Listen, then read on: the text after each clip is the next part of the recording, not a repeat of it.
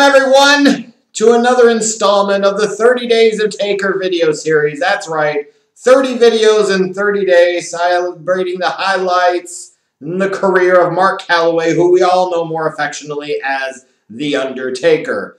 Today it's a retro review. We're going back and reviewing Fully Loaded 1999. Wow. Interesting to take these journeys back in time over 2 decades ago, and just the single biggest thing, there were two really striking things going back and watching this show. Number one, the star power. Like, even the mid-card acts were incredibly over. The crowd was really hot. Like, just phenomenal. Everybody seemed to have something to do. Everybody had a shtick or a gimmick. Like, when we talk about these glory years of WWF, glory years of professional wrestling, you go back to shows like these. These are just, shows that bide you time until you get to SummerSlam the next month. And these shows were kick-ass. And the presentation, my God. When you look at how gritty and tough the presentation was, by comparison, how in your face it was. The Crash TV elements and how they worked. The overbooking and even how that worked. It's just truly remarkable going back and watching an old show like this and then coming back to reality of what we get now with professional wrestling. Thank you to the Twitter user that suggested I review Fully Loaded 1999. Let's see what they did. I know why you suggested it now. You jerk. But I'm not going to do it. Nope. I'm not going to give you the satisfaction. I'm depriving you of it. It's bad enough. Every time I take this trip back in time to the Attitude Era, that I might encounter this. But the show's got to kick off with it.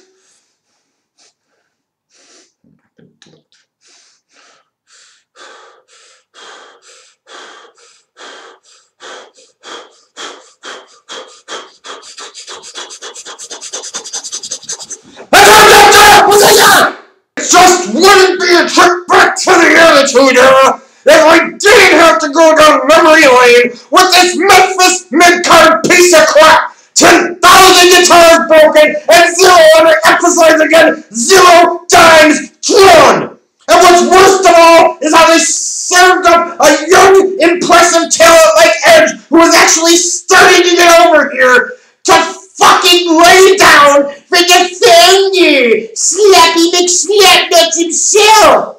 And what's worst of all about this is the fact that Edge won the Intercontinental Championship the night before the house show, only so that way frickin' Russo can sit there and book the Memphis mid-card piece of crap to get another Intercontinental Championship ring, and all the puppies in the world from Denver are gonna say this. All the gangrel interference just made me want to absolutely vomit.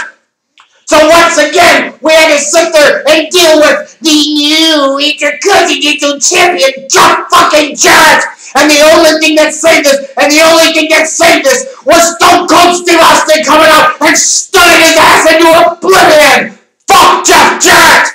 Why hesitate to give in to you guys whenever you suggest one of these Attitude Era shows? Because I know where you're going with it. I see right through you! Moving on, though.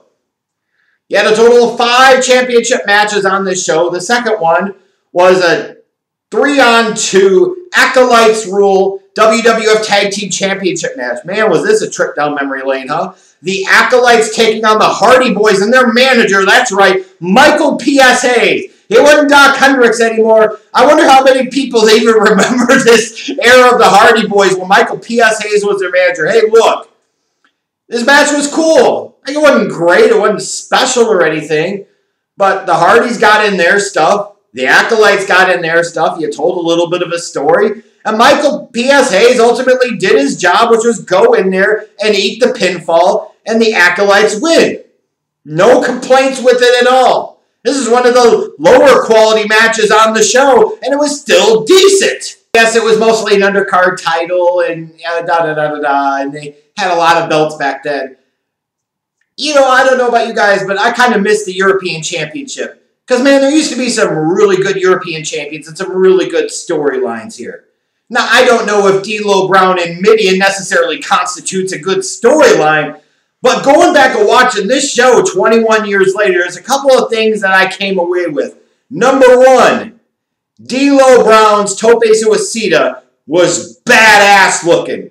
Like a lot of people in today's wrestling that want to overuse that move should go back and watch him and see how the hell it looks and how the hell it should be done. Number two, his lowdown, that 5-star frog splash, if you want to call it, his frog splash, whatever the hell you want to call it, looks sick. And again, a lot of people in wrestling today should take a look when they want to use this damn move to see how it should be done. And number three, most importantly of all, D'Lo Brown wins, and it just made me realize, how cool D'Lo Brown really was back in the day. I used to call him Mr. Shotgun Saturday Night. You're looking at the real deal now. Got a little soft spot in my heart for D'Lo Brown. I don't know about you guys, but damn, it was good to go back and watch him in his peak. Hardcore championship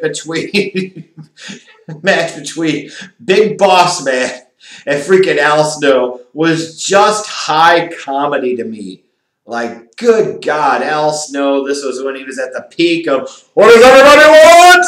Head! What's everybody need? Head! And then talking to himself, and he's the job squad, pin me, pay me, and Boss Man kind of being that more militant police type figure. Like, these two had pretty good chemistry in these hardcore matches. This wasn't the only one they had. If I remember, wasn't it the next month at SummerSlam that they did a similar type of deal? This one was cool. Like, I appreciate how both guys kind of were their own unique characters. They did some fun stuff. I always wondered what would have happened if Big Boss Man actually would have been able to do this shit with the golf cart, but the golf cart wouldn't start. But cool enough. It was something different. Big Boss Man won. Hooray! Next up came a standard match. It was Big Show versus Kane. The special guest referee of all damn people was freaking Big Shot Bob Holly. Good Lord. What in the blue devil's going on here? Anyway, this is a trip down Nostalgia Boulevard. The spot at the very beginning of the match when Big Show picks up Kane over his head, gorilla presses him and throws him out. Like, Kane barely got a piece of the rope, which was designed to slow him down a little bit. Man, that bump looked sick. Like, that looked like it really hurt. If you're going to do stuff like that, make it look real, because god damn, that looked real. And you also go back and you watch a match like this, and you forget just how athletic these guys were earlier in their career. Like for big men, in the case of the Big Show, Giants, just how well they could move. It's an okay match, but, those are the kind of things that stood out to me. The X-Pacs getting involved, like, holy hell. In this case, it was Undertaker, really getting involved, which led you to think that, maybe Austin was going to come out, because I really liked the way they did this and the whole build-up to the main event. Like, you knew what the main event was. It's The Undertaker versus Stone Cold Steve Austin. First blood, end of an era match. Austin loses. He could never wrestle for the WWF title again. If Taker loses, Vince was never going to be on WWF television again. But the way they did it at the beginning of the night, like I think it was even on Sunday Night Heat when they had Taker attack Austin and bust him open. You're doing a first blood match, so that makes a lot of sense. And then Austin kind of going down this mission throughout the night and eventually getting to Taker backstage and beating the brakes off of him, but waiting, not coming out when Taker's out there interfering post-match, but coming out and doing something, behind the curtain, like a really, really good build-up, the type of presentation I'm talking about that we just don't get in today's WWE, and I really, really miss it. Iron Circle match. Yeah, that's right. It was called an Iron Circle match. You basically went outside and you had a bunch of cars lined up in a circle and a bunch of random wrestlers standing outside there. Like, I think it was Sergeant Slaughter and a bunch of other people. Mideon was out there, like, just crazy. It's Steve Blackman and Ken Shamrock, and a couple of things really stood out to me with watching this. Number one, it was really weird to go back and watch this and see Droz was still standing up and walking around. Call me morbid, but that feels kind of weird. Yeah, that's how long back we go with this.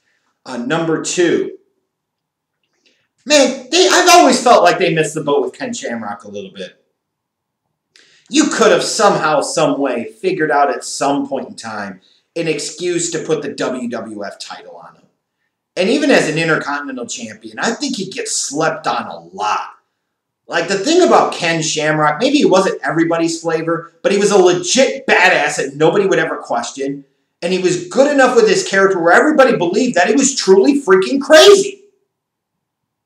Like, he was the craziest man in wrestling to a degree, and you felt it, you thought it. And you didn't know what the hell he was going to do. So a match like this, a fight like this with Steve Blackman was perfect. I even like the way they did this. Like, having him to the point where Steve Blackman's knocked out and Ken Shamrock wins, but then he's kind of walking around like anybody else going to want some of this and nobody does. Like, man, going back and watching this, it's just a reminder of, like, how cool Ken Shamrock used to be. And they did some good things with him in WWF, but I can't help but feel like they could have done a little bit more. Am I right? Mr. Ass and China versus Road Dogg and X-Pac. Winning team gets to use the name to D-Generation X. Now, there is a stipulation. Like, almost every match here had a stipulation on this card of some kind, which, again, kind of speaks to the peak of the Attitude Era, both good and bad. But here's one, and this one means something. You know, I still, to this day, like, going back and watching it, I could have done without seeing Mr. Ass in that ring gear. Oh, God. And the whole time I'm watching this, I'm thinking to myself, oh, my God, wasn't it the next month they had him and The Rock wrestle at SummerSlam? No wonder Rock didn't want to freaking work with them. But going back and watching China, man, damn. Like, a lot of people say a lot of things, especially people in wrestling over the years about China, but, you know, China was a star, man. She was a big star. And as you know, you got all these women doing, like, the intergender wrestling now, and I largely am not down with it. And then you'll get the, well, China did it. China was fucking China. China was legit. China was believable. China was a big-time freaking star, and anybody that ever wants to diminish her can kiss my pasty ass. You want to do some of that stuff on the independent scene? Cool. That's your business. You know, if you want to do it in a situation where you got somebody that's even somewhat similar like China, again, we can talk. Let's do business. But, man, going back and watching her, crazy. And it's just crazy to think about how over these folks were. Like Mr. Ass in China, over big. Freaking X-Pac and Road Dogg over big. Like, the crowd was really invested in this match.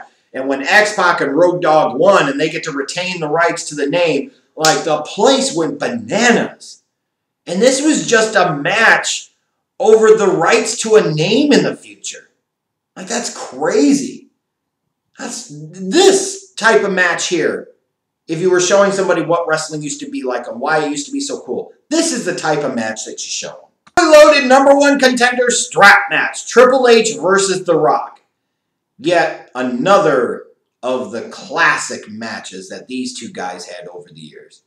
Like, going back and watching this match, man, you remember just how great these two guys were in the ring together, how great their chemistry was, how great their timing was, and then, of course, you got China out there and eventually bring out Billy Gunn as well. Like, it's just crazy to go back and watch this. And, you know, this did about the best they could with the strap match. Even the outside interference and the overbooking elements were really well done.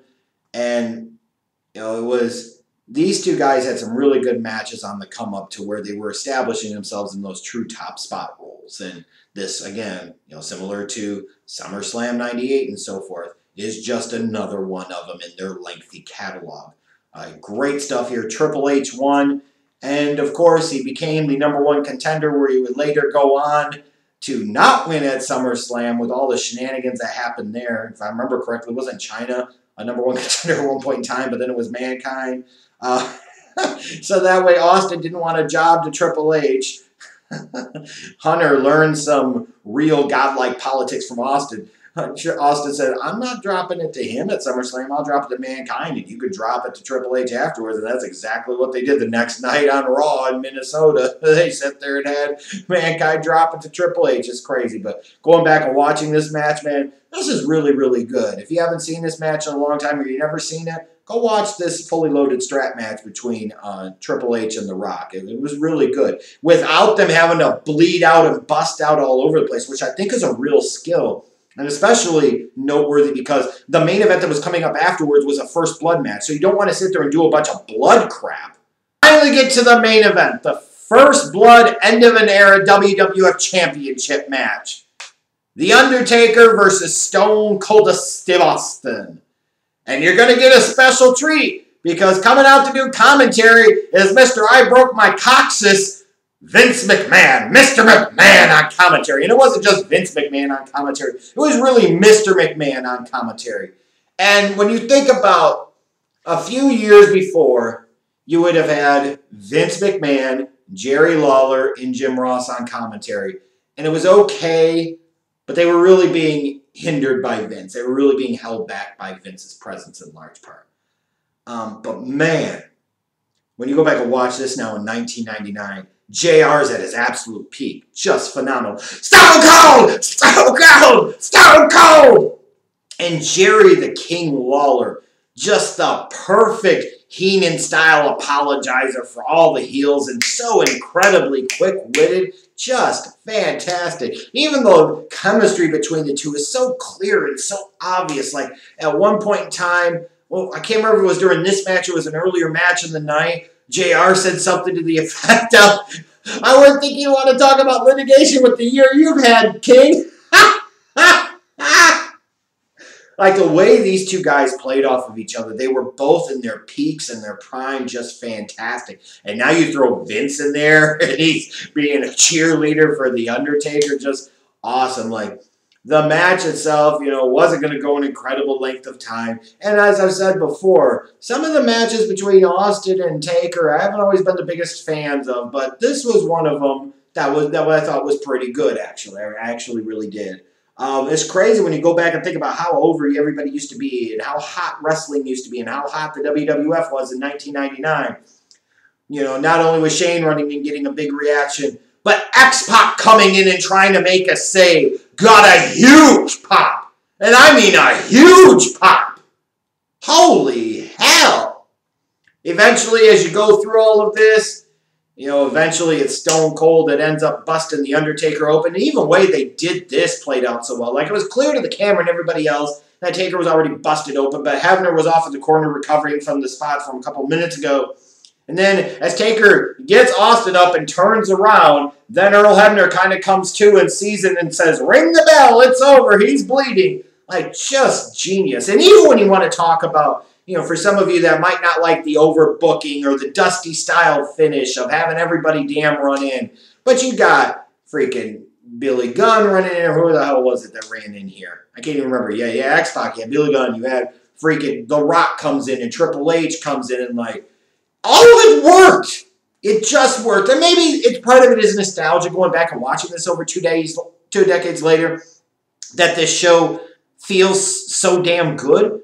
But this, admittedly, to me, was just a really good show to go back and watch. And I would highly recommend you go back and watch it again if you haven't watched it in a long time. Or if you've never watched it, you need to go check this show out. It's not going to be the 5-star masterpiece full of tremendous matches. But if you care about characters and personalities and stories and moments and kind of aha, oh shit things, like this is the type of show. This is peak Monday Night Wars wrestling. This is peak Attitude Era WWF at its finest. Except skip past the opening match, unless you want to sit there and pretend like Edge is wrestling thin air. Yeah, you can certainly skip it. A really, really good show. Glad I got a chance to go back and watch it and ultimately review it. So again, that brings an end to this 12th installment of the 30 Days of Taker video series. Ooh, about 40% of the way completed with this thing. We're going to do it, baby! Thanks again for watching. Smash that subscribe button. Check out the other videos in this playlist. I hope you won't be disappointed with them. I'll see you later.